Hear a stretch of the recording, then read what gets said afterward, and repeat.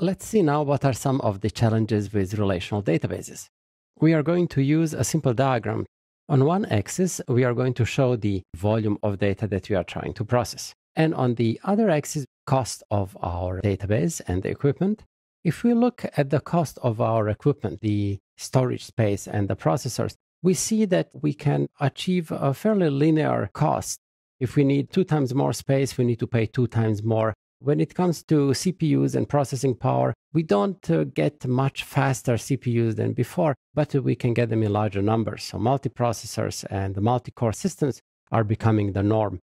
Now, if we put in this perspective the cost of our relational database systems, we will be surprised that the cost does not behave in such a linear fashion. So we see that when you start with relational database, your cost is low. You may start with some open source, small database. Later you graduate to some of the more commercial systems. Eventually you end up with fairly large systems, and then they are going to be very, very expensive.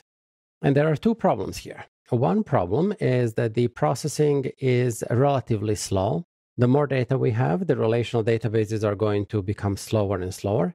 And then for large volumes of data, we are going to pay a really high price in order to be able to have relational databases that can handle those. Not only that, but when you're dealing with truly large volumes, you are going to have problems that relational databases cannot handle them. And that was actually one of the motivations that we have seen in the companies that started processing data on the web scale. Companies like Google and Yahoo, they have figured out that relational databases simply cannot store the data that they would like to deal with. What we would like to do is to find a solution, find a technology that would be able to take the cost of the relational database and flatten it, make it behave more like the cost of our storage and our processors. So we would like to avoid the exponential cost of such systems. We would like to have a linear dependency. And the other issue that we would like to address is that we would like to be able to handle data that cannot be handled with relational database systems. So there are 2 factors. One is improving the performance, reducing the cost. And the second issue we would like to address is to enable us to deal with data that the relational databases cannot handle. Now, this is where the categories of systems like big data systems, Hadoop, variety of NoSQL systems come into play. They are trying to address different aspects of these problems and enable us to have the processing of larger volumes of data much faster than we do that today with relational databases.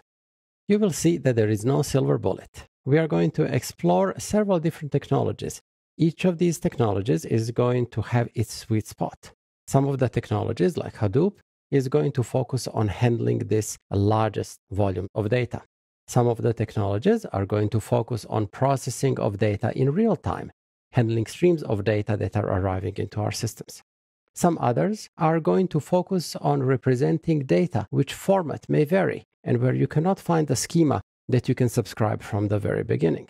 Some other systems are going to focus on storing information as graphs with large number of nodes that are connected with each other.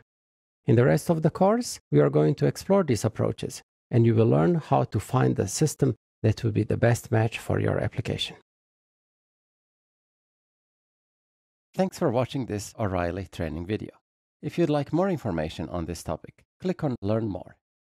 Don't forget to subscribe to the O'Reilly Video Training YouTube channel for more tutorials.